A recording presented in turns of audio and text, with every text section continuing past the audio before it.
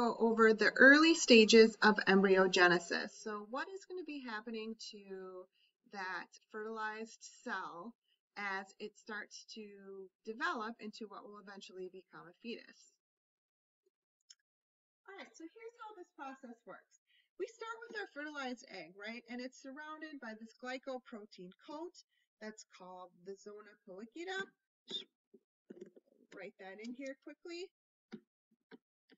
And here's the cell membrane of our egg. The sperm has penetrated that zona pellicida and it's entered into the egg. And its genetic material has then fused with the genetic material of the egg. So basically we've taken 23 chromosomes from the sperm, the 23 chromosomes from the egg, and we've merged them together. And this new fertilized cell is now called a zygote. And this is going to be day one, really, of embryosis, or the development of the embryo. Now, what's going to happen next is that this cell, this zygote, is going to go through a series of very rapid cell divisions, okay? So we're still going to have our zona pellicida here, and it's kind of important to keep that in mind because it's going to play a very important role later when we talk about it. But this cell is going to divide from one cell into two, from two cells into four, from four into eight, from 8 to 16, and then from 16 to 32, right? So we're going to go up, since I'm not drawing, we went from 4 to 4 to 8 to 16 to 32. Right, so we just got all kinds of cells. Now, this whole process here, this process of rapid cell division, is called cleavage.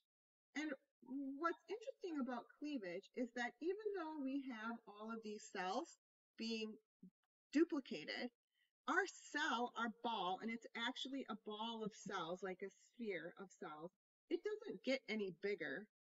It stays the same size. It's just that we're increasing the amount of cells that are in there.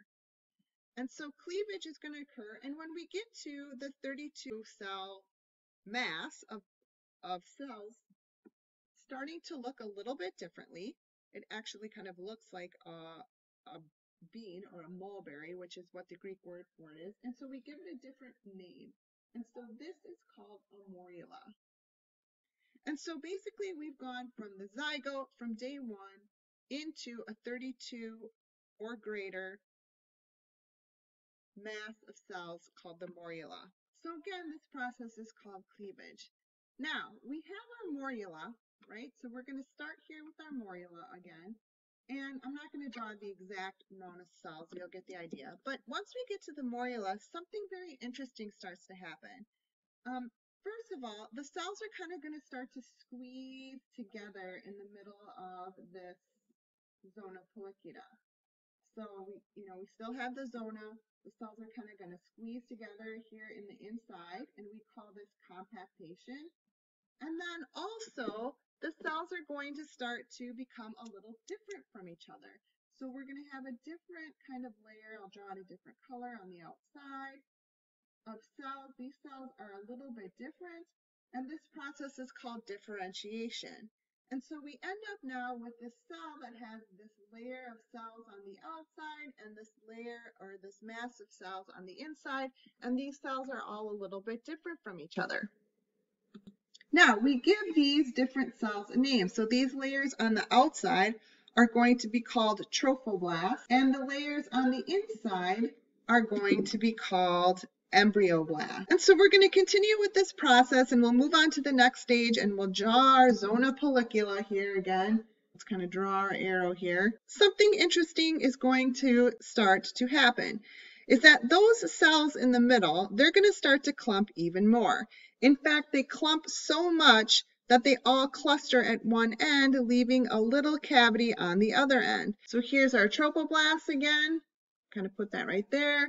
Here's our embryoblast. And now we have this cavity, and this cavity is called the blastocele.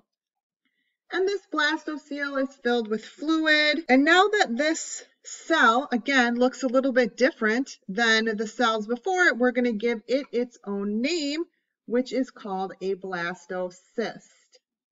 So a blastocyst will basically be where the trophoblast and the embryoblast exist, and there's this cavity in the middle filled with fluid called a blastocele. And this process then is called blastulation. So basically going from the morula to the blastocyst. Now, the other thing that happens in blastulation is that this zona pellicida is going to start to like disintegrate or start to break apart.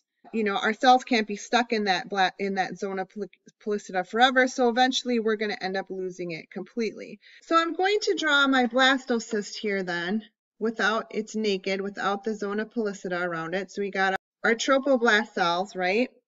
And then something interesting is going to happen. These cells are going to kind of move, the inner mass cells are going to move then, and they're going to form another cavity, which is going to be called the amniotic cavity. And eventually the amniotic cavity is going to be where that embryo or that fetus is going to float around and grow and develop. Also, your inner mast cells are going to start to differentiate even more too, and it's going to form another layer of cells here, cells that are just slightly different than the layers that were before it. We now have this two-layer structure. This layer of cells is called the hypoblast, and this layer of cells is called the epiblast. Now, at this point, we're completely free of that zona pellicida, which is going to allow this mass of cells to be able to be implanted into the uterine wall. So we still haven't actually these cells haven't actually implanted themselves into the uterine wall yet. So we're going to focus on this ball of cells here.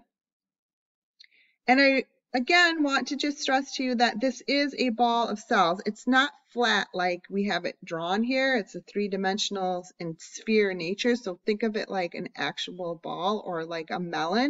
And I'm kind of going to take a big knife, cut the melon like this, and we'll erase the top of our melon here.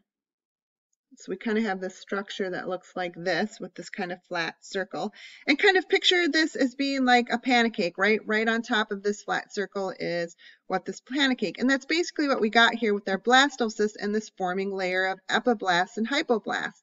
It's really a pancake. It's not a two-dimensional disc of tissue, it's a three-dimensional disc.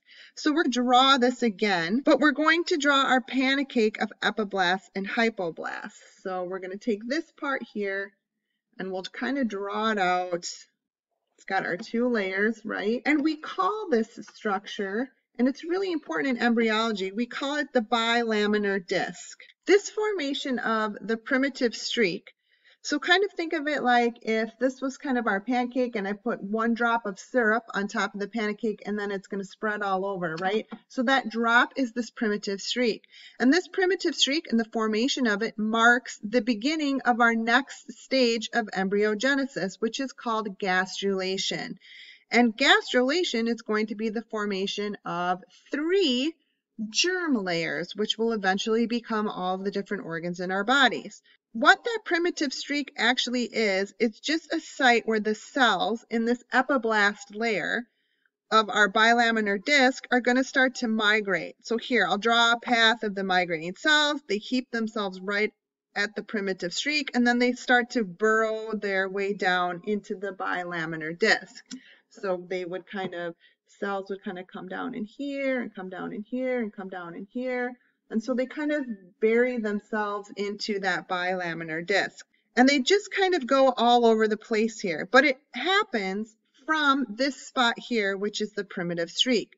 So all the cells migrate out from the primitive streak, and we can see that our structure has changed a little bit. Now, instead of having 2 layers, 1 layer of epiblast and 1 layer of hypoblast, all of those migrating cells now have differentiated even further. So they become even more specific, and we're left with a layer of cells on top, a middle layer of cells as they go into the body of the bilaminar disc, and we start to have a lower layer of cells down in here. These are called germ layers. So instead of being called epiblast and hypoblast, we're going to have layers that are called the ectoderm the mesoderm, and the endoderm. And remember that this process then is called gastrulation. Once our 3 layers are formed, we can move on to the next step of embryogenesis, which is called neurulation.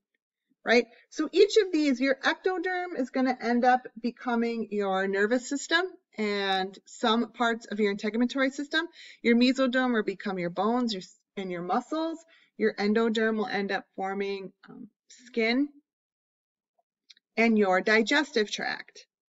So neurulation is the next step or the final step of early embryogenesis that we're going to talk about, and that's going to look specifically at the layer of ectoderm that is on the top. So I redrew my 3 germ layers here, right? The ectoderm is on top, the mesoderm is in the middle, and then the endoderm is on the end.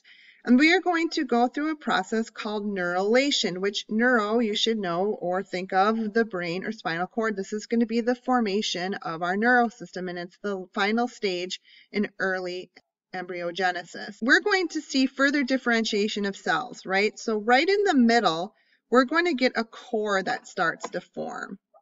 But what that really is underneath where the primitive streak was, mesoderm cells are differentiating into a cord structure that's called a notochord. Now in humans, the notochord doesn't go on to do a whole lot, but it does form part of the intervertebral disc. Now this differentiated bit of mesoderm actually induces a change in the ectoderm above it. And I'll draw this as kind of a thickening of the ectoderm right here. And it's kind of plate-like when we look at it, so what we call that then is the neural plate. Now we have our notochord formed and we have our neural plate formed.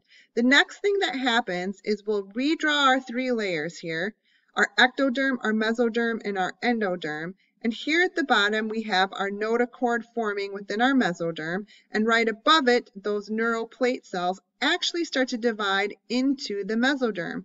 And those neural plate cells dive in and they start to form a ring structure. And actually, since this is a 3-dimensional ring, the ring is more like a tube. So you can picture this tube going off into the rest of the mesoderm. And this becomes known as the neural tube. Now, this isn't a perfect process as the neural tube is zipping up from one end of the pancake to the other. Little cells are breaking off from the ectoderm and going into the mesoderm. These cells are called the neural crest cells. Once the neural tube and the neural crest cells are formed, this is the end of early embryogenesis, is this formation of the neural tube and the neural crest cells. The neural crest cells will eventually become part of our peripheral system, our peripheral nervous system. The neural tubes then will further develop into becoming our brain and spinal cord.